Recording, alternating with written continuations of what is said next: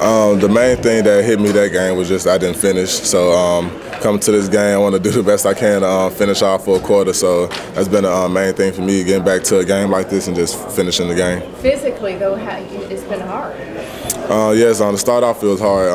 Like when it first happened, I didn't know what was wrong. I didn't know what was gonna be the outcome. But once I heard I better make a full recovery, I just did the best I could to get back on the field, and luckily I had a great season.